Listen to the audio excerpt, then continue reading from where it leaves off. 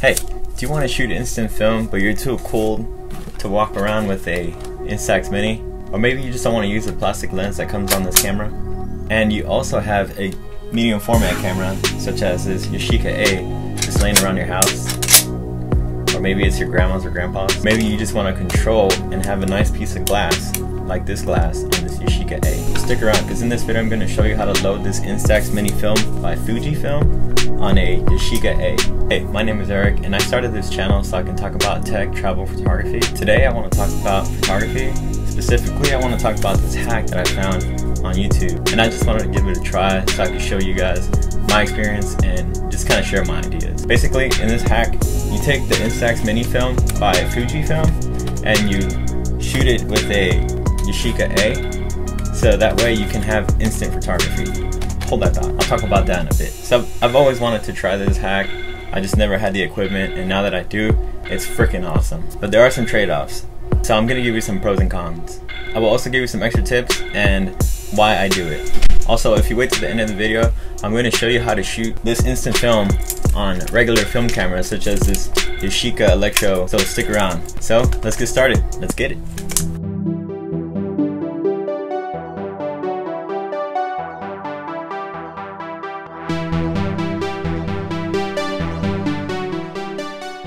Okay, these are the things you're going to need. Obviously, you're going to need instant film. This film is by Fujifilm. It's the Instax Mini version of it. They're like credit card size pictures. You're also going to need an Instax Mini. I have this Mini 9. Really, you just need it for the rollers up here, to push the film through the rollers to have it develop it for you. I'll talk about that in a bit. You're also going to need a medium format camera such as this Yashica A twin lens reflex. It's a nice little camera I picked up. Disclaimer, I've only tried it with this camera. I'm sure you can try with other medium formats because most of the time that film is for a medium format film. So the dimensions on that camera are going to be pretty big. Usually you can fit the Instax Mini. You're also going to need a dark bag, such as this dark bag that I have. All it is it's got these two little inlets to put your hands in, and on the other side it's got a hole with a zipper on here so you can insert your cameras or whatever you want to put in there, your film. That way you can work on it in the dark. Because if you don't know, film is sensitive to light. And if you didn't know that, I will talk about that in a little bit as well. Okay, I'm going to give you a quick rundown on the steps. Essentially, you're getting the film out of the cartridge, taking that film, putting it on the back of your camera, closing it up. Now you can shoot. So you go ahead, take your shot. Once you've taken your shot, you're going to take that film out of the back, put the film back into the cartridge, put the cartridge on the back of the Instax Mini, and then cover up the front of it so you don't do a double exposure, unless that's what you're going for, but that's for a whole nother video. And you take your shot, and as it rolls through the rollers, it's gonna process your film, and that's where you're gonna see all the color and contrast come to life within like 2 minutes. Okay, if you don't know about film, I'm gonna give you some tips. I'm gonna give you an instant film 101, specifically for the Instax Mini film. So this film is by Fujifilm. Whenever you get it, it comes wrapped in plastic. Once you open up that plastic, you get a cartridge that looks like this. On the front, you're gonna see a dark slide. This dark slide is just here so you don't accidentally expose the other exposures that are in here. And when you first get it, there's gonna be 10 of these exposures in here, and as I mentioned earlier, these exposures are sensitive to light, so all this has to be done under a dark bag. I cannot stress that enough. It has to be under a dark bag or in a dark room. And the way that this film actually works is the back side is the side that is sensitive to the light. The back side is actually facing the lens. Whenever you take a shot and you hit the shutter button, it's going to open up that shutter, let the light in, and expose the film. And I can actually show you what's going on here with this camera, because this actually has a bulb setting where you can pretty much hold down the shutter for as long as you want. We got to make sure whenever we load this film, it's actually facing the lens, so when the light comes in, it exposes the dark side. When you close this up, it's going to be sealed tight from all light until you open the shutter. With that being said, all film works this way. Even the 35mm that you would put on a regular film camera works the same way. The film gets exposed to light, then you have to take that film to a photo lab and have it get developed. However, the cool thing about instant film is that all that is done on the film itself. This is the development. This is where the chemicals are.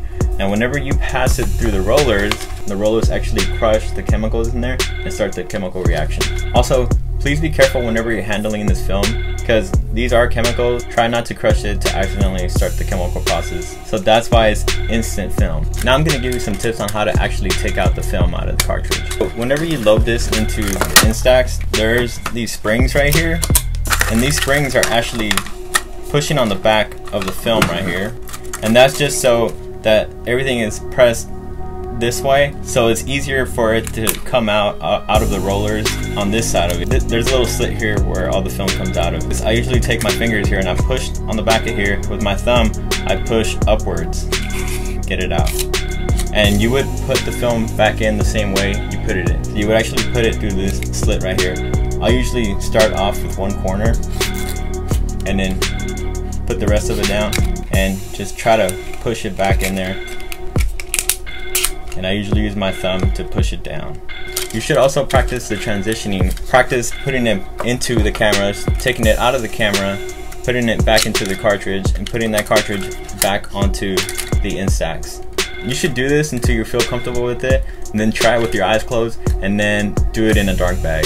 One other thing whenever you load it onto the Yashica is to make sure you know what orientation it is. I usually go by feel. I'll use my fingernail to feel the sides.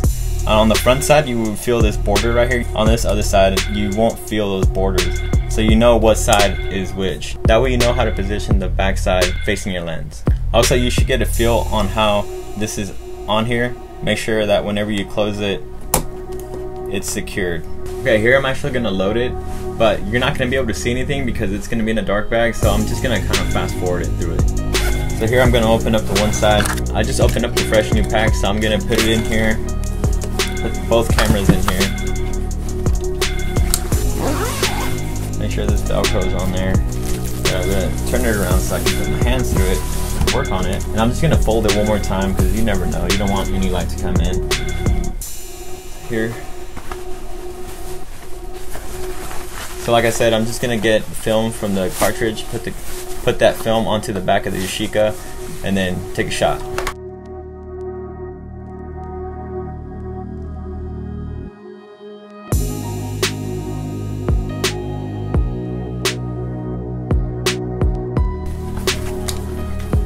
Okay, so here I got the fresh new film in the back of this camera. So now that you have the film loaded in here, you gotta go ahead and take your shot. This camera doesn't have a light meter built into it, so I usually use an app that I have on my phone, or I'll use a little light meter that I have. Just remember that the ISO is 800. So now you take your shot.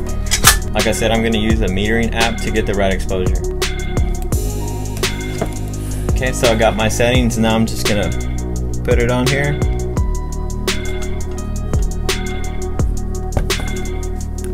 Gonna get my focus, and I'm gonna take a shot. Okay, now I'm gonna take the film out of here, put it back into the cartridge, put the cartridge on the back of the Instax, and then pass it through the roller so I can develop the shot that I just took. I'm gonna put this back into the bag, close it up, turn it around, fold it.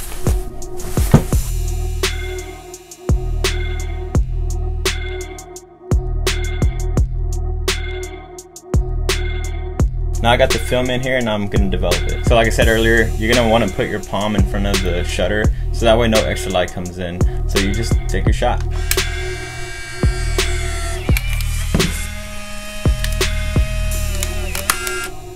And we'll just wait for it to develop.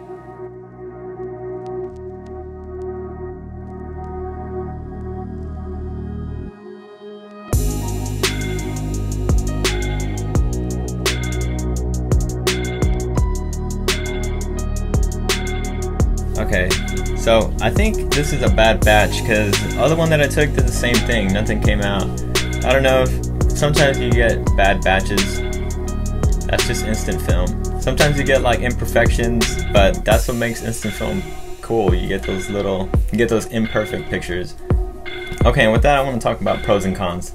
So I'm gonna start off with pros. Pros are you get to shoot with this old school camera. You also have a lot of control on your settings, so you can actually control the aperture, you can control the shutter speed, versus on the Instax Mini it's all automatic, which is a good thing, but I like to control my settings sometimes just to add my style, my photography. Also, you get your pictures in an instant. I mean, this took like 2 minutes. If it came out right, it would have been awesome, but this only took like 2 minutes for it to develop. These instant minis are a lot cheaper than the original 120 film that you can shoot on this camera. Now the cons.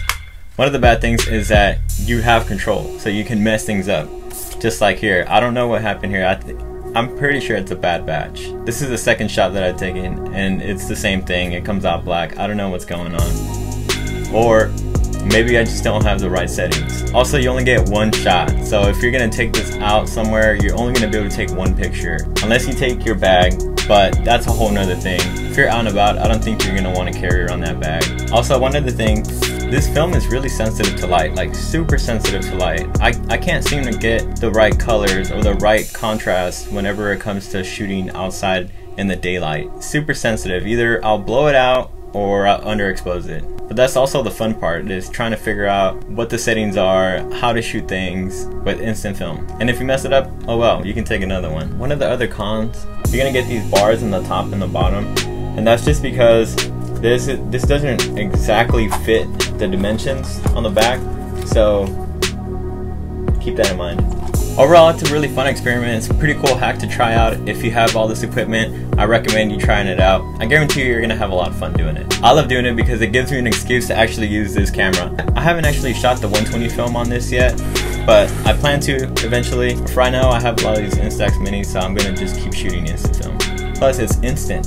You get to see it. So that's the reason why I do this, because I'm able to control the settings on this camera, versus this one, you're not really able to do that. Don't get me wrong, this is a really great camera. I love this camera. It takes really good pictures. It does everything automatically for you. You don't have to do anything. All you gotta do is point and shoot and take a shot. This is a great camera for a beginner or just anybody who wants to have instant film. It's also just fun to shoot instant film. If you haven't done it, try it. I recommend it. If you want to see another video of me using this, let me know. Like this video, leave a comment, subscribe. I can also make a video about this camera. I'm probably gonna make a video about this camera because I freaking love this camera, and I can't wait to actually shoot the 120 film on this. Hey, so it's not all a fail. I actually took these pictures with this Yashica. So you waited to the end. I'm gonna show you this other little hack. So here I have another Yashica. This is the Electro 35 GSN. It's an awesome camera. It's an awesome camera. I love this camera. I haven't even shot film on it, but I plan to. I can also talk about this camera later on. I'm for sure gonna make a video about this. But the cool thing is that the backside of this is actually big enough to host a Instax Mini. So I've actually been shooting film, instant film, with this camera. See, it's a little snug. It's really tight, and I actually took out the pressure plate on here just so it doesn't mess up the chemicals, but it works and you can actually shoot it. Subscribe so you can see that video. Anyways, that's it. Thanks for watching the video. Hope you have a good day.